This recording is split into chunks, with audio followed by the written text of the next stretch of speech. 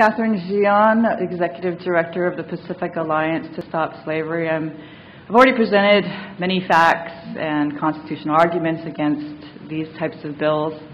And in fact, you know very well that over the past few years, similar ordinances passed into law have not worked. It strikes me as very, very odd and confounding that you keep on this track with the same result. It doesn't work.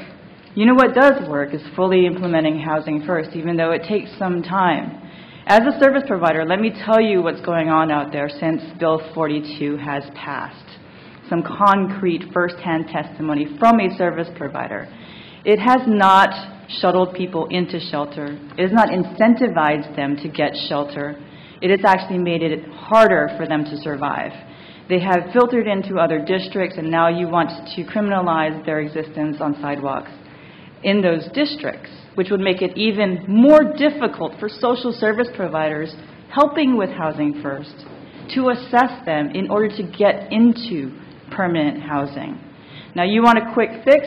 This is the bill to go, but to support. But in the long run, what you will have is a much bigger problem than you have already. I urge you not to pass this bill. And here is what the homeless have to confront. Data shows that at least 400 people have died on Oahu in the last 8 years. It could be more. These are just the ones recorded by the morgue. This includes 4 infants and a preschooler who was run over by a drunk driver in 2012. At least 55 deaths were suicides, and another 22 were homicides. Okay? Obviously, people do not choose to be homeless. There are extreme dangers related to it. Passing this law to disperse them into other areas where social services cannot find them would put them more at risk.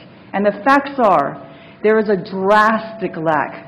Even if you thought that shelter service, emergency shelter was a solution to solve homelessness, which it is not, there is a drastic lack of shelter beds. Kathryn, I have to ask you to come to a conclusion, please. My conclusion is you do not have enough shelter beds, by far, in relation to the entire unsheltered population, which is unconstitutional if you pass this bill, because what you would be doing is encouraging selective enforcement and the imprisonment of homeless people.